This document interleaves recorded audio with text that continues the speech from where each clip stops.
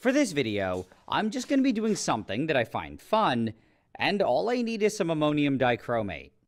Now, I just need to pour some into a dish, and light it on fire.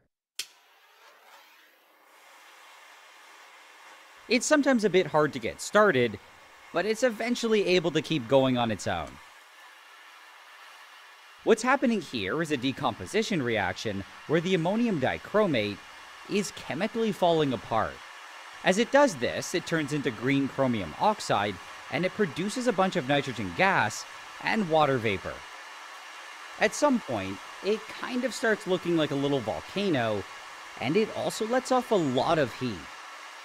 It then keeps going like this until all of the ammonium dichromate has reacted. It eventually finished, and I now have a super puffy pile of chromium oxide, which isn't very useful. What's kind